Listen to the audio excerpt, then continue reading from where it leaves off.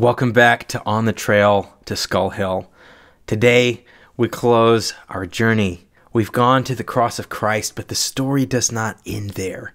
And the season of Lent takes us up to the holiday we call Easter, to Resurrection Sunday.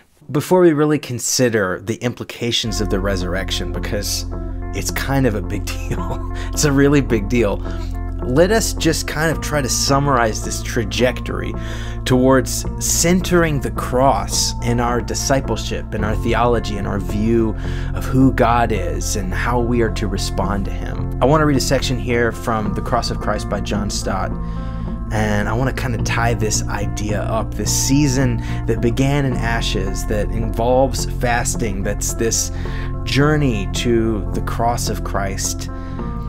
It's one that can help us understand our discipleship. What is the trajectory of this? Why the cross? And ultimately, Jesus invites us to pick up our cross, to deny ourselves. So let's read this and chew on it together. To deny ourselves is to behave toward ourselves as Peter did toward Jesus when he denied him 3 times. He disowned him, repudiated him, turned his back on him. Self-denial is not denying ourselves luxuries such as chocolates, cakes, though it may include this. This is actually denying or disowning ourselves, renouncing our supposed right to get our own way. Paul must have been referring to the same thing when he wrote that those who belong to Christ have crucified the sinful nature with its passions and desires. No picture could be more graphic than that. An actual taking of hammer and nails to fasten our slippery, fallen nature to the cross and thus do it to death. The traditional word for this is mortification. It is the sustained determination by the power of the Holy Spirit to put to death the misdeeds of the body so that through this we may live in fellowship with God. And so once again here, we are attempting to understand this idea of beginning with our humanity, that we're human, that we have this sinful nature, that there is something in us that is compromised, that tends to put ourselves first. And what this journey to the cross, this self-denial, this strong word here, mortification, it's not about learning to dislike or to neglect or even to hate ourselves. I hope you're not hearing that in this invitation to discipleship. That's not what the theology of the cross is talking about. That's not even what this concept, mortification, is talking about. But it's an idea that through denying ourselves, we're actually becoming more of who we are. As we follow Jesus, we find our hearts turned not in and with selfish concerns and selfish ambitions and the preservation of self, but with others. It comes back to loving God and loving people. This is the transformation that we want to see when we pick up our cross and deny ourselves. It's not to become people of low self-esteem or people of low self-worth, but people who understand that the great dignity we have is shown by God's sacrifice of Christ on the cross, that we are deemed by Him worthy of His love. Why else would He sacrifice His Son for us? But in doing so, when we follow, when we mimic Christ, with this thing called discipleship, as we journey to the cross, we find our hearts transformed. We can call that mortification. That the sinful desires, the desires that are self-centered, I'm not talking about being able to enjoy things or being able to enjoy yourself or being able to enjoy others, but when that desire is compromised, that is what is dying on the cross, that we become other-centric, that we become God-centric as we see in Christ. I hope that's helpful as we see this participation in the cross and the participation in the death of Jesus, as we called it in this series, the journey to Skull Hill, that we're framing this the way that the disciples, the way that the early church framed it, that we join Jesus in His death in some way. That's what the journey of discipleship is. So I hope we've understood the proper nuances of that this transformation is indeed life-giving. We will find ourselves satisfied in God, even if it looks on the outside like denial or fasting or becoming a servant. All of these things where we participate with the character of God and we do the things of Jesus. I hope we see that is actually life-giving. But to this point, that if we participate in Christ's death, we participate in Christ's resurrection as well.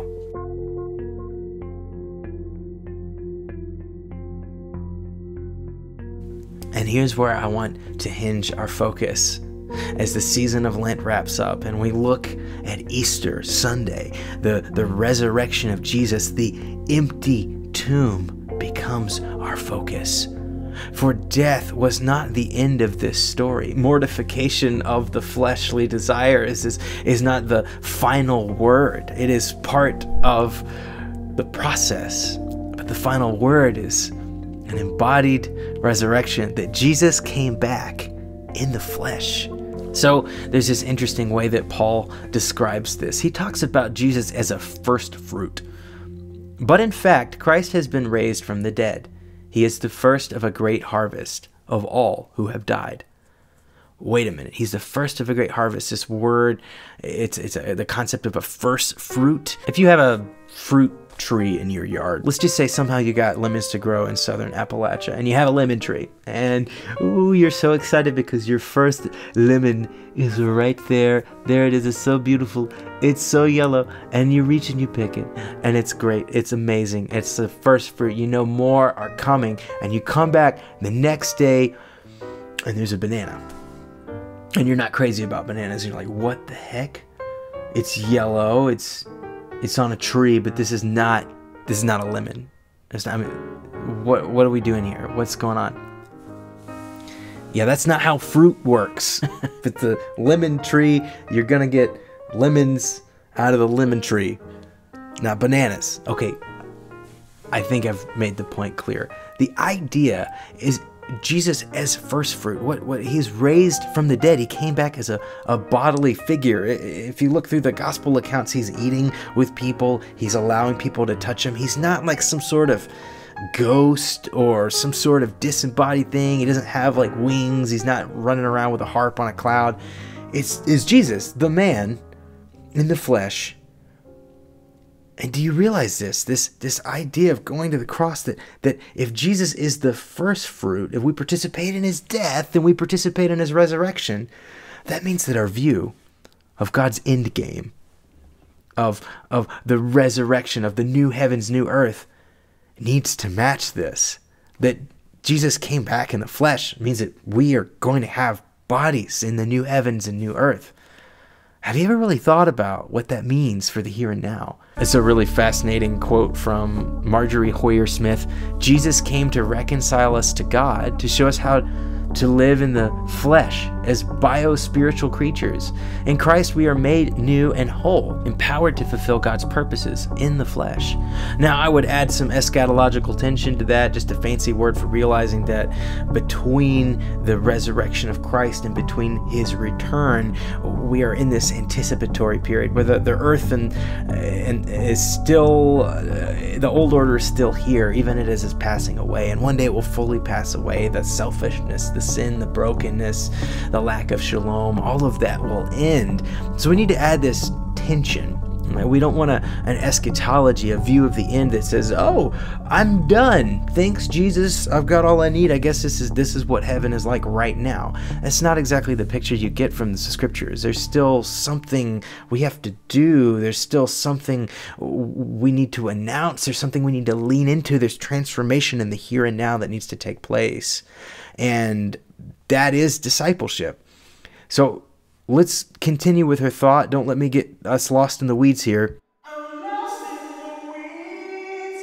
I want to go to the words of N.T. Wright. He says, belief in the bodily resurrection includes the belief that what is done in the present, in the body, by the power of the Spirit, matters in the eventual future in ways we can presently only guess. Does this all make sense? Does this all excite you? You see, the journey to the cross leads us to the empty tomb, which leads us to the realization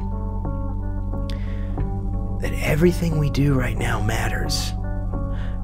Just as Christ came back in a bodily resurrection, we too have a bodily future waiting for us. And so the purpose of being in the life of Christ is not simply to say we're saved now, none of the physical stuff matters anymore, we're good, we're just kind of waiting. That's not the story of Christian discipleship. We become messengers, embodied messengers of resurrection hope when we lean into the embodiment of God's kingdom in the here and now. So what you do and say today, what the mission of the church was when Jesus resurrected, all of those episodes and scenes that you read in the scriptures, these historical events that happened, they all matter because the resurrection, we're not simply waiting for Jesus to get back with our thumbs twiddling and idly, just waiting to be beamed up. That's not the picture of biblical hope. It's an active hope. A resurrection hope is one that actually can change the world around us. The relationships, the hearts, the systems, all of those things matter in the here and now because Jesus came back in the body. We're not waiting for an evacuation.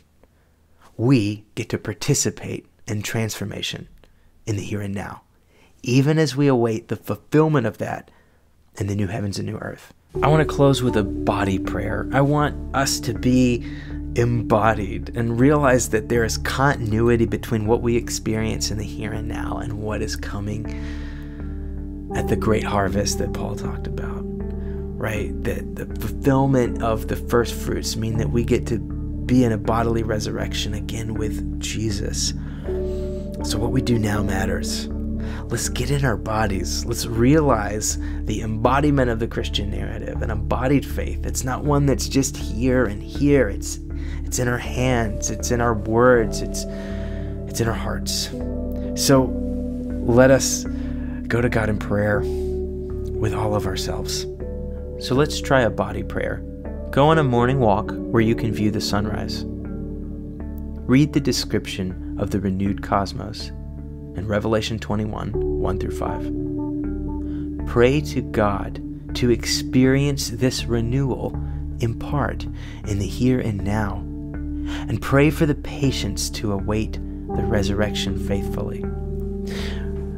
One of my theology professors believes that we need a renewal of the doctrine of the ascension, a realization that for the time being, the bodily presence of Jesus is not with us. And he left the church as his body. And so I think one of the things we can learn from the Easter story is how this story of the resurrection springboards the biggest movement in Christian history. From the first century on, the church exploded through the activity of real embodied people living out the good news, not just announcing it with their words or their messages, but becoming a living, incarnate message. So maybe that's our challenge.